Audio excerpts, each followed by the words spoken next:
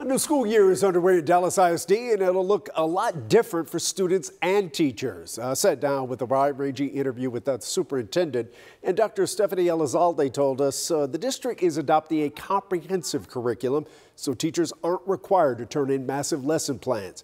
Dallas ISD is also eliminating up to 18 days of STAR assessments and won't be, quote-unquote, teaching to the test. Teachers are the ones that are in the classroom. We might want to listen to what they've been telling us for a little while, and they've asked us, don't make us be so singularly focused on the test. And if that got us great outcomes, we would be having a different conversation. We also talked everything from armed guards to clear backpacks and teacher pay. You can see the full interview with Dr. Elizalde tonight on WFAA News at 10.